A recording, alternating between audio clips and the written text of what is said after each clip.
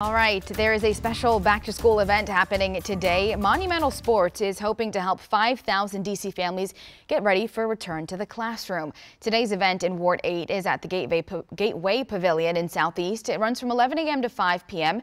There will be school supplies and snacks, clothing for students, as well as health screenings, which also include COVID-19 vaccines.